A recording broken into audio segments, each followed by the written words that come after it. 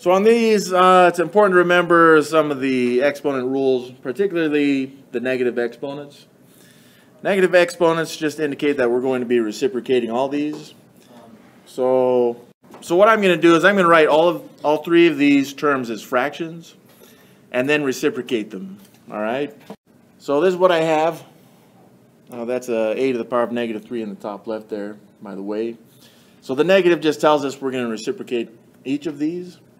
So starting with this a to the power of negative 3, I would then have 1 over a to the power of 3.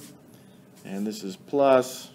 I'm going to reciprocate this b to the power of negative 1 so that it's 1 over b.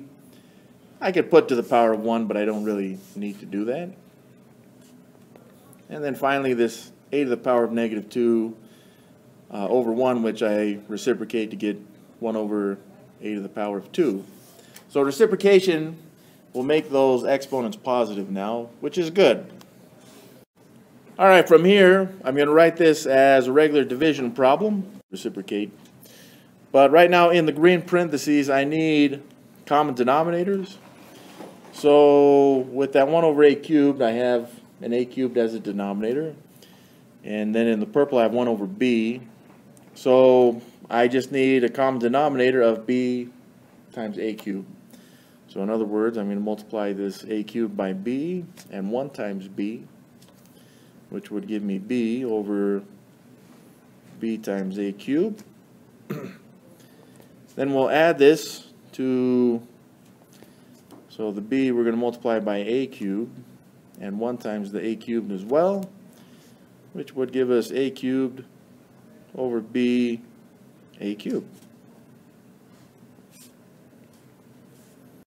So now that I have common denominators, what I can do is write this as one full fraction with a common denominator of b a cubed. So take that back.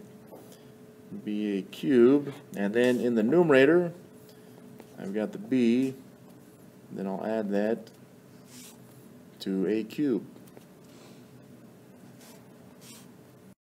Actually, at this point, let me go back here.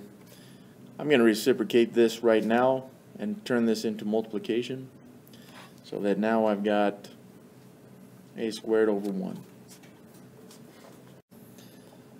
So let's go ahead and write this out, but I'm going to multiply my numerators and denominators like this, okay?